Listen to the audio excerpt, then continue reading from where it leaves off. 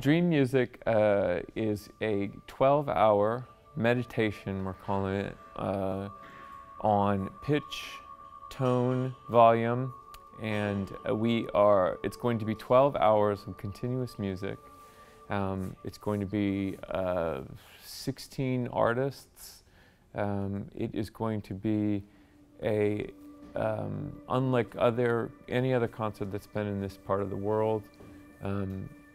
And it's going to be a endurance experience. And if I come here, what can I expect? Well, expect to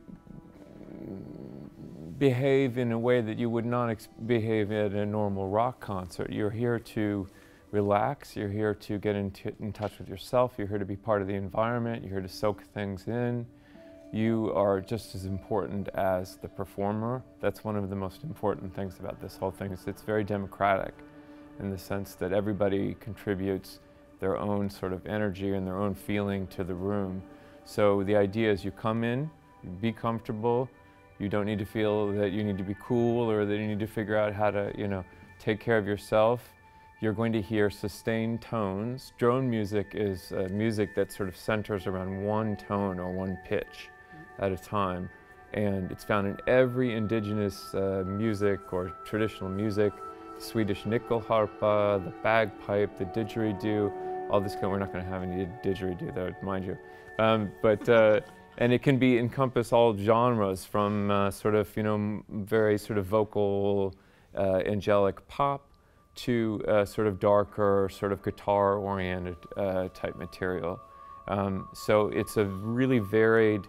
What is the common denominator is that it's a single sustained tone, and it subtracts the time element of music. So it's not pop music in the sense that you've got a 3-minute and 30-second song.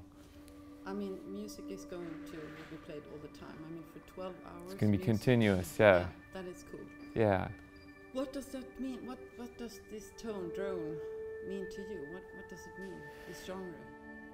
As a performer and also as a listener, my sense of music was very, very constrained. I was a pop musician and I was writing pop songs and felt very constrained by the 3-minute and 30-second formula for writing a pop song and for experiencing music in this way.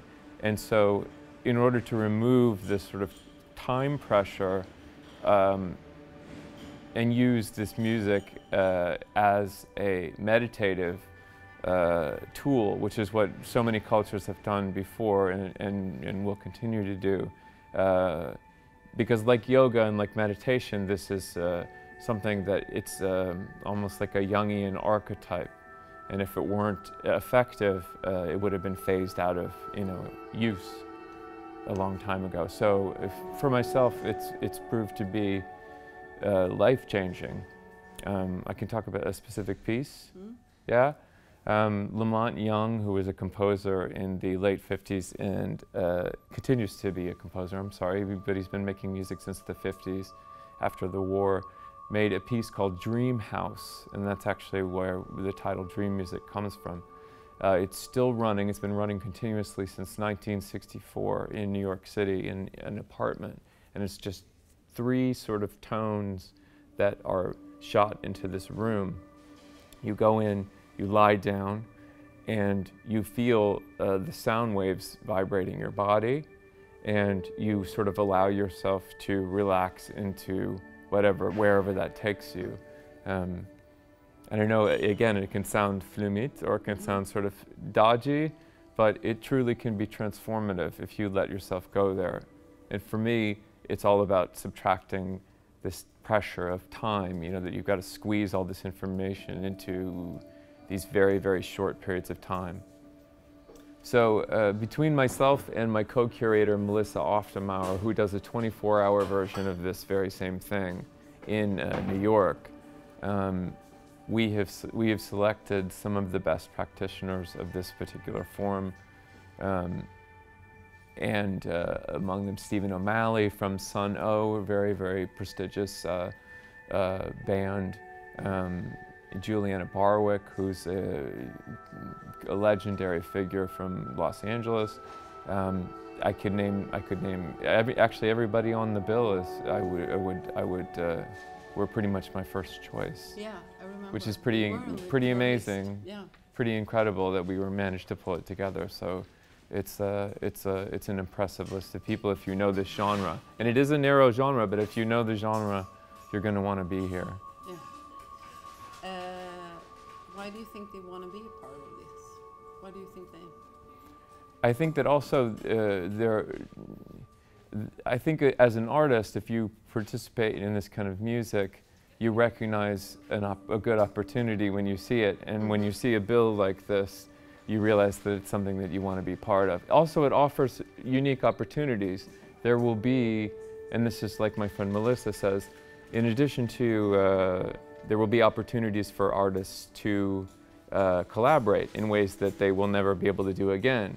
I'm going to be performing, for example, with my friend Christopher Berg and Joachim Nordwall, and we're going to do a special thing.